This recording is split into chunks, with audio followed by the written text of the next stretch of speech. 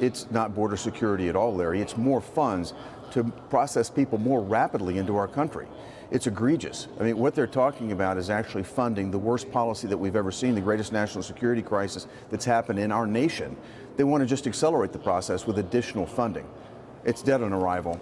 This is not the right approach. We need to change the policy at the border. We need to go back to what worked in the Trump administration. You were deeply involved in that, and we're not there at all with what the Biden administration has proposed in this bill.